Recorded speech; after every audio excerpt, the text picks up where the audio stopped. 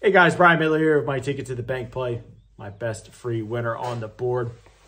Before we get into that, make sure you head on over to pickdogs.com where I got my MLB Titanium play. Yes, it's baseball season, thank God. Gonna cut back considerably on my NBA off a terrible day yesterday. Baseball season usually always good to me. And we're gonna start it off strong today. I got my Major League Baseball Titanium play, $19 over at pickdogs.com.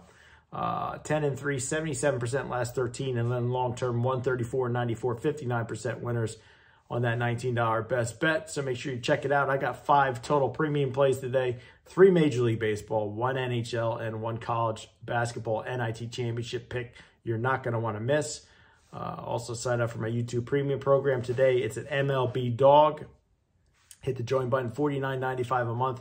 Gets you 1 premium pick every single day.